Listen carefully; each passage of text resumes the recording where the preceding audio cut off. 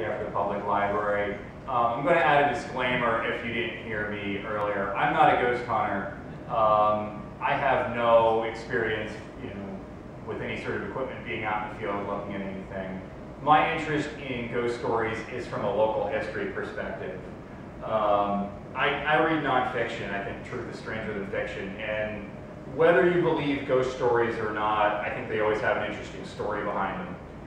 They often have an interesting story behind them. Some things are just unexplained, but as I tell some of these stories, I hope you take that away, that whether you believe these or not, I think it's just really good stories. So that's why I'm interested in this. I've got a couple stories from Ephrata, a couple from Adamstown. Depending on what kind of time I have, I'm hoping this will go 45 minutes to an hour. Depending on what kind of time I have, I may venture into Lancaster a little bit, over to Chickies Rock. There's some really good stories out that way. But I will say, when I decided to put this together, I really thought there would be more ghost stories than there were. There's a few places that I was convinced would be haunted, but they're really not. At least not in sort of a current sense. First place I'm going to talk about is the Ephrata Cloister. And I was convinced that it's got to be haunted. There's got to be ghost stories there. And there are, but they're not really modern ghost stories. They're ghost stories from the 1700s. The religious society there was founded in 1732. It's 280 years old. The facility there dates back to 1732. It was founded by a gentleman named Johann Conrad Weissel. If you know anything about him, he was something of a mystic. He, without going too much into the history of the cloister, they were a little bit different. They had what were called watch night services. They would wake up in the middle of the night and basically wait for the second coming of Christ. They would be up from like midnight to 3 in the morning. 2 o'clock, 3 o'clock in the morning rolled around. If nothing happened by then, they could go back to sleep, and they'd wake up for the next night. So if you think about it, they all wore white robes. They're all up at 2 o'clock in the morning. Men would be in one chapel. Women would be in another. That would be this one here. That's called the Saul. I would think that there would be some spirit of somebody over there wandering around, but that just isn't the case. But at the time, there was a story that Conrad Weissel himself, after he died in 1768, he would appear to members. That's his grave right there. He's buried over in the little cemetery out right off the 322 called God's Acre. He would haunt people. He actually was suspected to have attacked 2 members at some point. I don't quite know what that means, but he attacked people. The most famous Ephrata ghost story actually took place in Virginia, but there's a really strong Ephrata tie. And this is one of those where I really like to say truth is stranger than fiction. The story is really good. There was a man by the name of Christoph Beale, or Bolden. He was married 3 times. The first wife, and he lived in Ephrata. They were householders. They were not members of the celibate order that actually lived on the grounds, but they were essentially members of the church. He and another woman moved to Virginia. First wife joined the celibate order. She died in 1741, freeing Christoph to marry what would become the second wife in Virginia. The second wife died in 1758, freeing him up to marry third wife. So while he was in the Blue Mountain area of Virginia, he became relatively affluent. Well, after he married the third wife, 1761 rolls around. The second wife's ghost started haunting, the second wife's ghost started haunting the living third wife. I read one source that said it had something to do with buried treasure. The third wife had Christoph fill out a will, and some say that that sort of triggered something. Eventually, the first wife's ghost got involved too. So you have the ghost of the first wife and the second wife haunting the third wife. And they went up to Ephrata. Christoph and his third wife, they went up to Ephrata, and there was actually a seance that went on. A seance, a reconciliation. There was some sort of spiritual meeting that went on with Conrad Weissel, a daughter of the first wife and a daughter of the second wife, and a couple members of the order. And it actually took the intervention of Conrad Weissel to basically make the ghost of the first and second wife go away. Nagging beyond the grave, apparently. But that's the most famous story. It's called the Haunting of Long March, or something to that effect. The other most famous haunted place here in Ephrata, and you can't talk haunted Cocalico Valley without talking Mountain Springs Hotel and Camp Silver. Camp Silver Bell started at what is now Greater Park in 1932. There were some spiritualists from Florida. I believe it was Myron and Ethel Post is their name. But Parish Post. I believe it was originally Post. Eventually it was Parish Post. They came up here. They were invited up here by some friends. They liked it and stayed.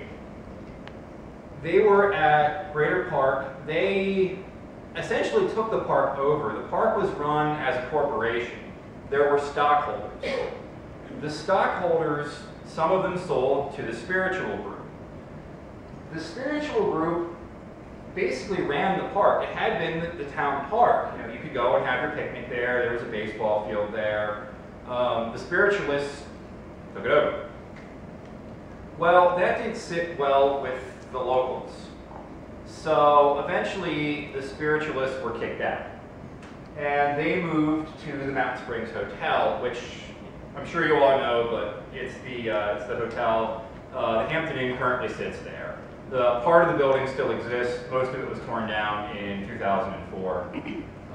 But that hotel had existed since about 1850. Up on the mountain, there's water. It was a place you would go. You would take the waters, kind of like Sulphur Springs, West Virginia. You would go. The waters were said to have healing properties. This was a very popular hotel through about the turn of the century. Milton and Kitty Hershey were known to visit. James Buchanan and Thaddeus Stevens were known to visit. It's most likely incorrect. It's almost certainly incorrect. But there are stories that U.S. Grant was there, Abraham Lincoln was there, George B. McClellan was there. These are almost certainly not true, but the laundry list of people that visited there is locally fairly famous. Around the Depression, the hotel started to decline. So the hotel was for sale. In roughly, it was 1935, the spiritualists bought the hotel, and they operated it as a summer hotel until 1987. The facility changed hands, it changed names. In 1976, it went from Camp Silverbell to the Temple of Truth. The spiritualists believed in manifestation, speaking trumpets. I really don't want to go into that part too much. To say the least, it was an interesting group. And there's a really good book written a couple years ago by Clarence Spung that really goes into the history of the Mountain Springs Hotel really well. But they were there until 1987. The building sat empty until 2004. There were a number of different attempts to revive it. But the stories at the time were that if you would go in there, you could hear footsteps, you would see shadows darting around. There was apparently a room in the basement was used by an occult group. Local ghost hunters tried to get in there. They were denied access because it was an unsafe building. The liability was just too high. But I'm sure you've all seen pictures that look like this. This is a picture of a materialization session, I guess. There's a whole series of pictures like this, and we started out with just sort of a mist, and I think this is the last one. But this is Silver Bell. This is the spirit guide of Ethel Parish Post. I'm not going to comment beyond that. I'll let you make your own decisions. But certainly the Mountain Springs Hotel was an interesting place, and I realized this the other day. Ephrata was founded in 1732, the Ephrata cloister. That the last celibate member of that order died in 1813. There was a group called the German Seventh-day Baptist Brethren, something like that, that took over. And they ran that site until 1934 is when they finally dissolved. I find it a little ironic that while the Ephrata cloister was sort of shutting down in 1934, from 1932 to 1935, that 3 or 4 year window, literally right across the creek, is when the spiritualists of Camp Silverbell and then the Temple of Truth kind of took over. So you almost have a, and for lack of a better term, it almost seems you have a handoff. The one ends at the same time right across the creek, the other is started. So basically, here in Ephrata, we have had a major spiritual group from roughly 1732 up until 1987. So you had almost a 250-year continuum of groups like this being here in Ephrata. And certainly the two groups are fundamentally very different, but there's some similarities to draw between the two. So these are easily the two biggest here in Ephrata. But again, I'll let you draw your own conclusions. So let's see here.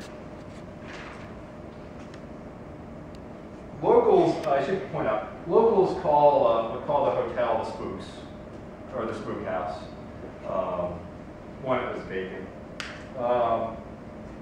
Chris Wolf, a local ghost hunter, he wrote a book called Ghosts of Hershey. It was 2009, 2010, and he's got a chapter called Eerie Ephrata, where I'm drawing a lot of this from. But he went there one day before they tore the hotel down, and he was taking pictures out front.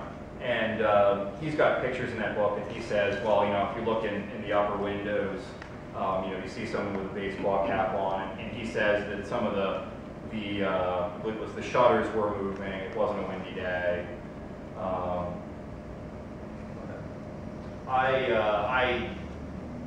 I don't even remember the hotel being up that direction. Unfortunately, it's a little before my interest in this kind of thing. But moving on. The Ephrata, there's a couple of other stories here in Ephrata. First is the Ephrata Monument, which is the big obelisk that sits up off of Mill Road in the cemetery right above the high school there. That monument marks the resting place of 150 Continental soldiers that were killed at the Battle of Brandywine, or wounded at the Battle of Brandywine, were brought here to Ephrata to receive care at the cloister. This was 1777. If you haven't been to Brandywine, they have an interesting little park. I was there Friday as well. Battle there was September 11, 1777. They were brought here to Ephrata to receive medical care. The cloister had a reputation as being fairly cutting edge for medical care, which is why they dragged these wounded men, it's like 50 miles, something like that, So they drag them up here, and unfortunately some of them didn't survive. That's where they're buried, under that monument. The legend there is that on certain nights you can see individuals dressed in Revolutionary garb, essentially guarding that monument and that site. And I get that story from Chris Wolf as well. The Old Bethel Seminary. It's on Parkview Heights Road, outside of town. It's this cemetery right here. It's next to the Ephrata Manor, I believe it is. It's part of Bethany United Church of Christ. They own it. The church itself is here in Ephrata, but the ghost story there is there was a 29-year-old girl who died on her wedding day. Her name is Sarah Wells. She's buried in her wedding dress, but she died on her wedding day. She was the daughter of the minister of the church. Her ghost is said to haunt the cemetery. I'm not sure which one's her grave, but that's the cemetery. It's old and it's kind of creepy, but it's up there by the Ephrata Manor. I am going to take a quick side trip down to a cemetery in Lancaster, because there's a similar story that takes place in Lancaster Cemetery, which is the big one near Lancaster General Hospital.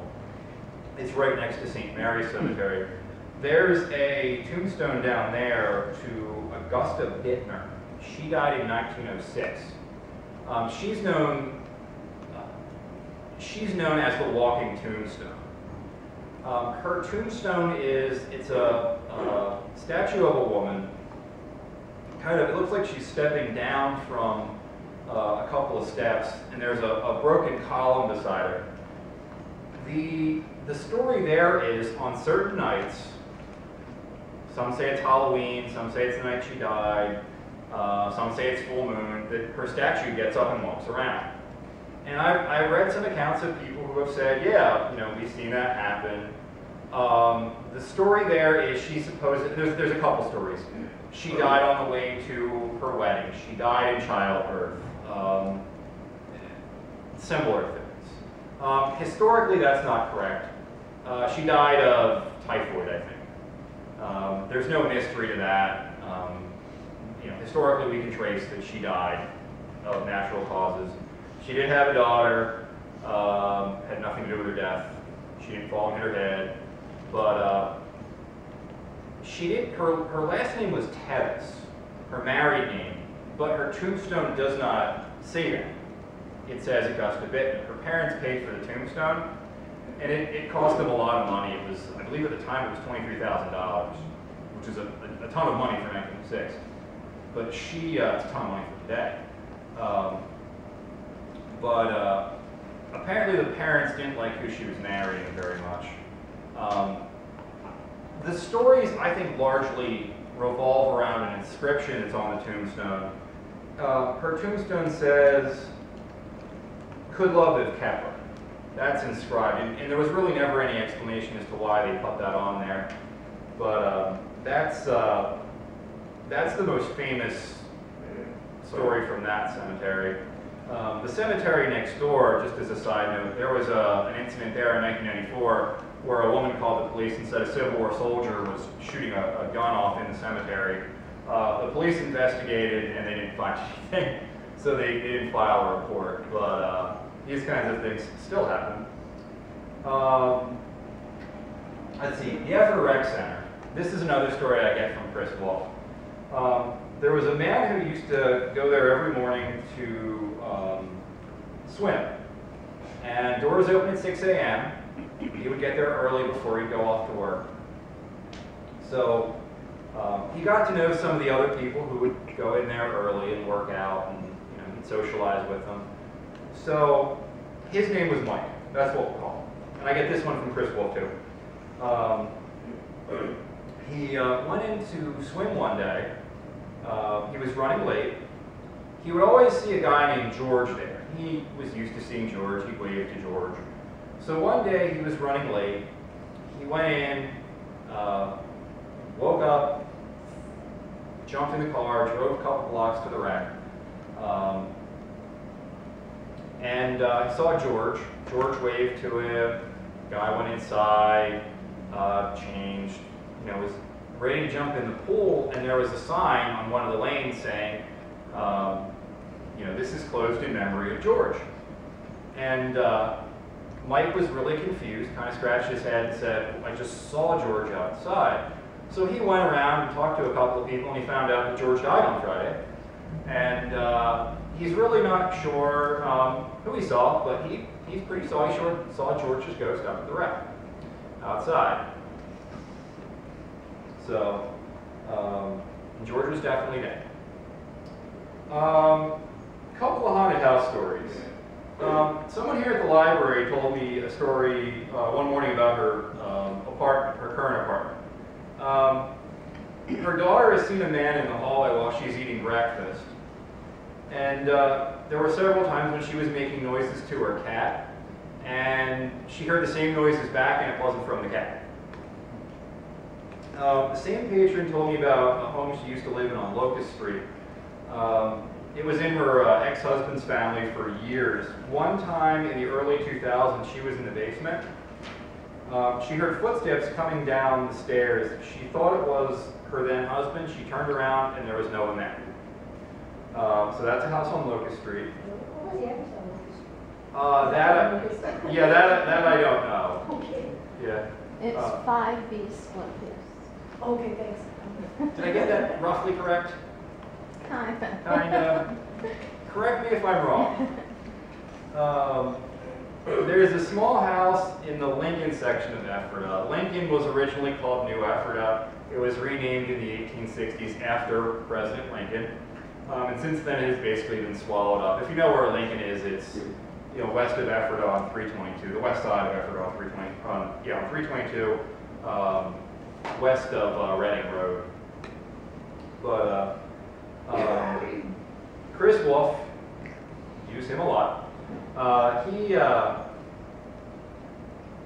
He moved into a home on Apple Drive, I believe it is, with a then girlfriend. He was awakened one night to the sound of a dry erase board that they had kept on their fridge to leave each other messages, to the sound of that hitting the floor.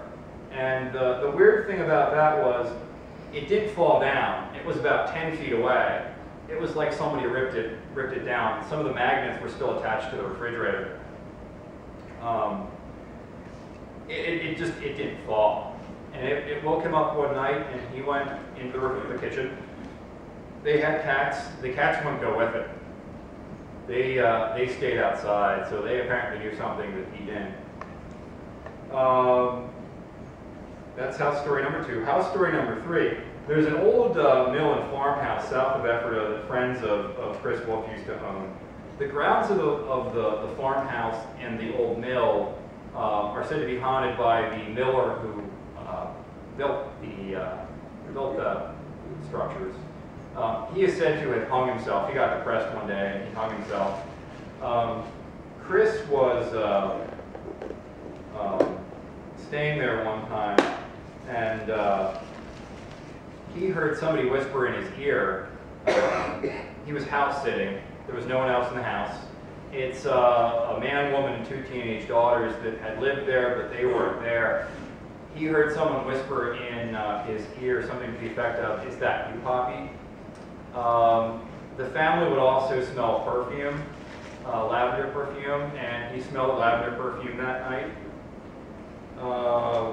Haunted house number 4 is back in Lincoln.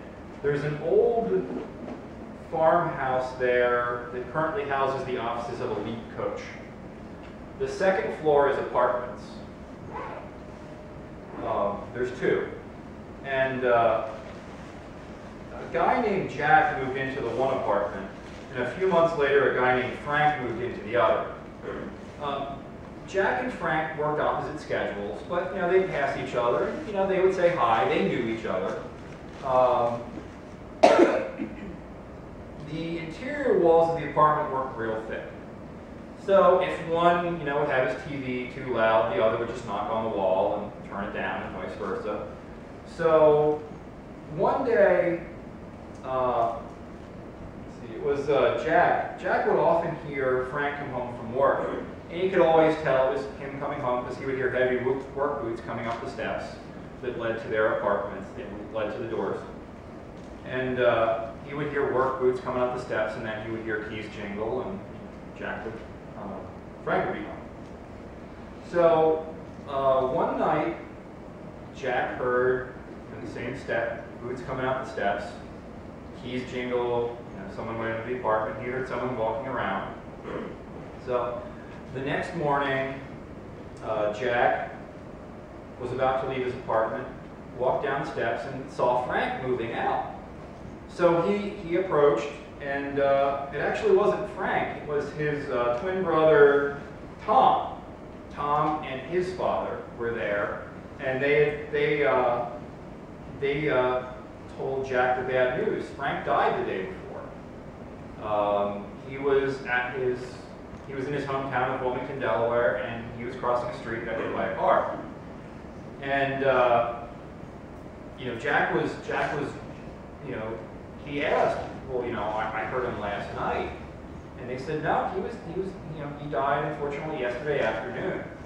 So for the succeeding nights, there was a certain time that Jack would hear work boots on the steps going up to the apartment, and he would hear keys jingle. Every time he opened the door, nobody was there. So he talked to a mutual friend, and that friend said, well, maybe you have to tell Frank that he died, and he needs to move on. So one night, that's what Jack did. He heard work boots going up the steps, he heard keys jingle, and he opened the door and said, I'm sorry, Frank, I hate to tell you this, and he told him the story, and he said, you need to move along. And he did hear noises in that apartment periodically, but not as often, and it got less and less, and then eventually someone else moved in, and then eventually Jack moved out. But Frank, again, definitely wasn't making those noises in that apartment. And whenever Jack would hear those boot steps going up the stairs, if he opened the door, it got colder all of a sudden. So that's over in Lincoln, the offices of the lead coach above there. It's an old farmhouse. Okay, that is the ghosts of here in Ephrata. We're going to go north to Adamstown. And one thing I learned doing this was there are ghost stories and there's ghost stories. There are some stories that are like a sentence. This place is haunted. And that's the extent of it. And there's others where there's a story where someone's walking down the street and they saw a ghost and this happened and that happened. A lot of ghost stories from Adamstown. Adamstown has a number of ghost stories for a town of its size. A lot of those are there are things that wander around Adamstown. So, and you'll have to excuse my clip art, I really didn't know what to use. So, there are headless pigs, a black dog, and a woman in white and black that wander. They just show up in Adamstown. The story behind the headless pigs is, for many years, there was a butcher shop located next to the Eckington Distillery. Probably pronounced that wrong, but there was a distillery in Adamstown next to a butcher shop. The distillery would dump its leftover grain over the fence to where the butcher kept hogs. Well, the hogs ate really well and they got really fat. And eventually, well, their hogs, they got slaughtered. So the theory there is that these fattened pigs that are headless wander around that part of Adamstown because they were fed so. There's a mysterious black dog that just shows up in certain parts of Adamstown. And it follows people around. Nobody knows why. Nobody even knows what breed of dog it is. It's just a black dog that follows people around Adamstown. Adamstown's two ghost women. They are Die Weissfrau and Das Schwarzfrau. My German's really bad, you'll have to excuse me on that. But essentially it's a woman in white and a woman in black that are often seen wandering around Adamstown. They never look at each other, they never look at anyone, they just walk around, but they're never that far from each other. They're always in the same vicinity. If you follow them, they end up in a cemetery outside of town where they simply disappear. So, I don't have a specific story about somebody who has seen any of these, just they wander around Adamstown. And I found no stories like this in Ephrata, or really almost anywhere else, where just, you know, certain things just show up certain places. So, the Devil's Racetrack. This one involves a fiddler. A lot of ghost stories involve fiddlers. There's a feature outside of Adamstown called the Devil's Racetrack. This fiddler had a cabin outside of town. This fiddler was known in the community. He would play at fire halls, weddings, community celebrations, things like that. Whatever money he made, he kept in a box at his cabin out in the woods near this land feature known as the Devil's Racetrack.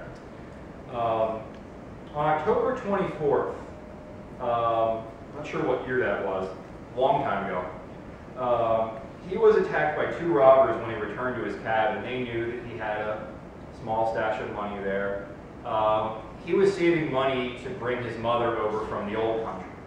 I'm not sure what country that is, but he was going to bring his mother across to the United States.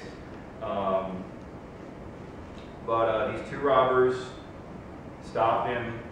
They were in his house when he returned one night.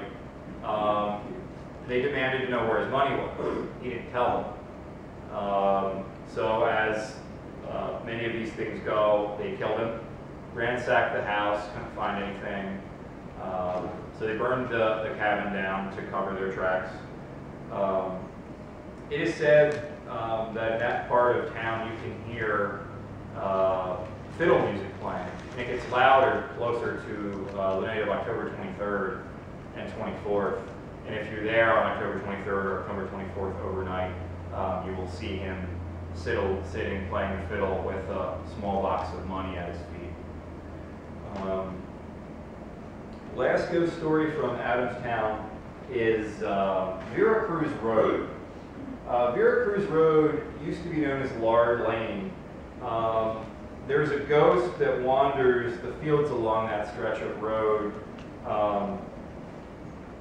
It just wanders around and then vanishes, and that's the story. There's a ghost there. Nobody really seems to know why, but there's a ghost out that way. So that is Ephrata and Adamstown. A couple other regional stories I'm going to touch on. Cornwall Iron Furnace is up in Lebanon County. This is a really famous story. Essentially, one of the early iron masters out of Cornwall. Cornwall is a state historic site. It's this right here. Essentially a giant fire where iron was produced. It was produced there, I should know this, 18th and 19th century. The iron ore that was extracted there was extracted up until the 1970s. When the furnace was in operation, it was run by an iron master. Some say it was Peter Grubb. Peter Grubb is fairly famous. There's a lake around Mountville named Lake Grubb, I think is named after him. But an iron master is an unquestioned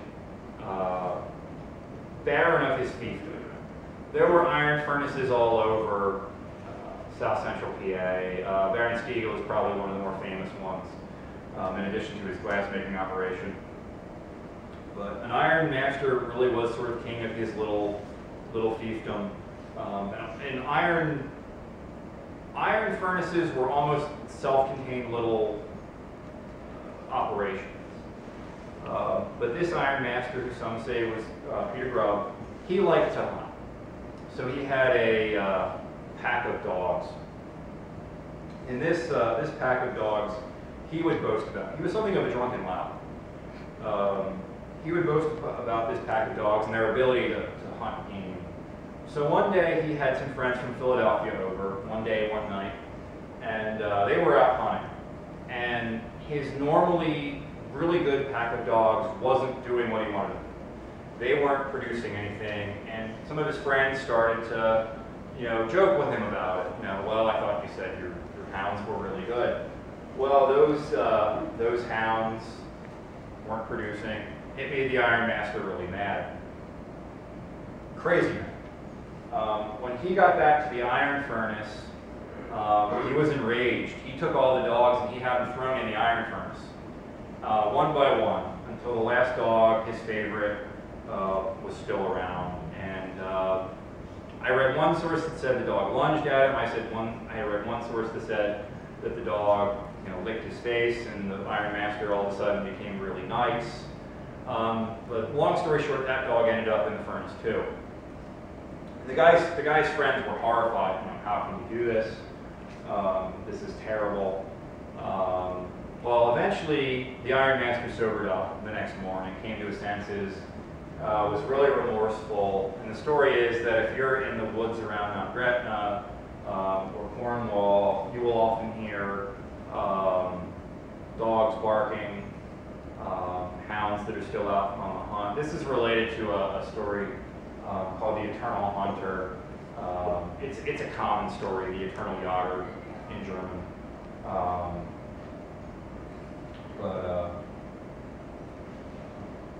Some say this story comes from Governor Dick, the historical character named Governor Dick, who the mountain is named after.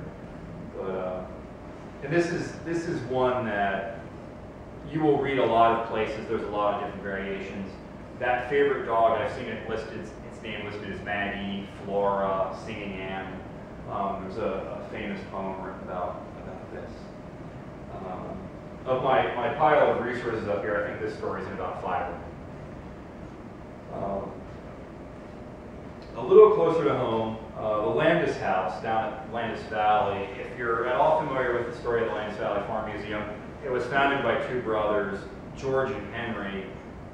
They were born in the 1860s. They died in 1940, 1950, something like that. That museum is basically their life's work. But they lived in this house here. There's a number of different Landis houses there. It's Landis Valley, for heaven's sakes, and Landis is a fairly common name. But this house in particular is the one that they grew up in. They had a sister named Nettie Mae. She was born years after they were. She's 10, 15 years younger. She was born in the 1870s. She passed away in 1914. She was 34. She was sick all her life. But she was doted upon by her parents and her 2 brothers. But the story is that she haunts this house down at Landis Valley. It's one of those things that the employees there apparently talk about over the water cooler. Staff and guides feel uneasy entering the house. There are some that won't even walk in the door. Footsteps are heard in the building. There's a curtain that no matter how many times they try to pin it back, it won't stay where they want it. There's a story that a tour guide heard music coming from a music box that hadn't been wound in years. It's not even known if the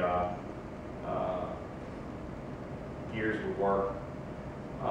They think it's Nettie Mae because at one point a woman from out of state who would have no idea who Nettie Mae was, she had never heard this story, went in and was taking the tour one day.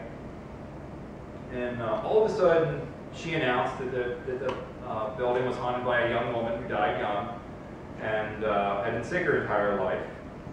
The tour guide was like, oh, okay. But the woman went as far as to say that the spirit's name started with an N. She asked if she could pray for the woman. The tour guide said, well, when we're done. So the woman prayed for the spirit, and that was that. So Landis Valley is apparently haunted by Nettie Mae. And shameless library plug number 1 is we have free museum passes to both the Ephrata Cloister and Landis Valley that can be checked out. And if you have any more questions about those, you can talk to the circulation desk. Shameless plug number 1. It's the only one I do. I'm going to do, I swear. Let's see. Pinetown Covered Bridge. That is the one down kind of in the general vicinity of Oregon Dairy on Pinetown Road. It has since been washed off its foundations during Tropical Storm Lee. If you got here early, before I actually started, I was saying covered bridges are very prone to be haunted, it seems to me. They're sometimes called crybaby bridges. There's a number of bridges where the story is that a mother drowned her child that she had out of wedlock, and you can hear babies crying near them. There's a number of examples of that. And there's a number of haunted bridges in south central PA. But this one in particular, according to local legend, and I tried to stay away from things that I read on the internet. There's a lot of websites that will say, you know, you can submit your ghost story. But this one seemed pretty legit to me, so I went with it. According to local legend, an Amish girl drowned in the Conestoga River while trying to fetch a ball that she was bouncing a ball on the bridge. It went down into the water. Apparently she drowned while trying to recover this ball. The legend is that if you park your car on the bridge at night, which you can't do now, but if you would park your car there, you could hear a ball bouncing. And if you waited long enough, it would come up your car hood. And I think this is one where, you know, if it got close enough, your car wouldn't start or something like that. That's another common example. If the phenomenon gets close enough, your car won't start. But that's the Pinetown Covered Bridge. Another one that I had read on the internet was and I have no corroboration behind this one. Apparently there's an old tire factory in Terry Hill, which is haunted. I saw this 3 different places on the same website. That's why I gave it a little bit of credence. Apparently it was an old silent movie house and then a piano repair shop. One of the claims said that they would see a blue face in the window. Again, that's in Terry Hill. I do draw some stories from a ghost, an author from Columbia named Dorothy Butts Fidel. She tells a story about a Mennonite cemetery in Hinkletown. And I'm going to use the lowercase Mennonite cemetery in Hinkletown. She didn't specify which one. But a pair of travelers going past that cemetery one time saw a man crawling across the road. The funny part is you could see through his rib cage.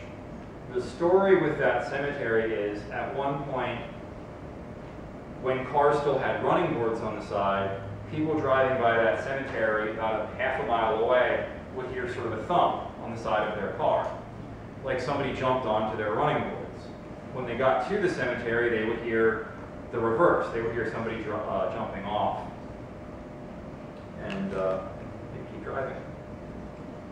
So that's Cocalico Valley.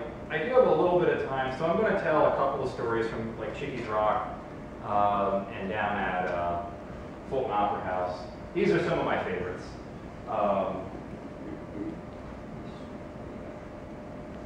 Chickies Rock. Chickies Rock is north of Columbia. There are a good solid 5 or 6 ghost stories associated with it. First of all, there was a woman who lived in the vicinity of Chickies Rock who was evicted from her land. I've never seen why or where or how, but she was removed from her land. Some people say she was a witch, and she is said to have cursed that ground. If you've ever been to Chickies Rock, again, this might be another one of those stories where if you know the history, you tend to think, well, this is definitely haunted. But it can be kind of a creepy place. It's a Current Lake County park. It's beautiful, but it's definitely one of the more interesting places we have here in Lancaster County. Secondly, Chickies Rock has a lover's leap story. The long and short of it is there was an Indian couple, Native American couple, who had gone up to the top of Chickies Rock after the young man, who was a warrior, was involved in a battle. The Native American girl told her would-be suitor, well, I just fell in love with a white farmer who just moved into the area. And that white farmer was kind of in the area to make sure nothing went bad when the girl told the Native American, the warrior. So it didn't go over well. The warrior and the farmer got into a struggle. The warrior stabbed the farmer, threw his body over the cliff, and in a fit of rage, grabbed the woman and jumped off with her in tow. So the story is that you will often see the ghost of the farmer at the top, the ghost of the Indian warrior at the bottom, and you will often hear screams in the area. The old railroad tunnel. This is the old railroad tunnel. This is fairly close to Columbia, actually. It's still within the park, but it's much closer to Columbia. When that tunnel was built, that stretch between Chickies Rock and the water, there was a lot of activity. It was often called Little Pittsburgh. A lot of iron furnaces, a lot of stuff going on. Well, if you're in an iron furnace, there isn't much to do.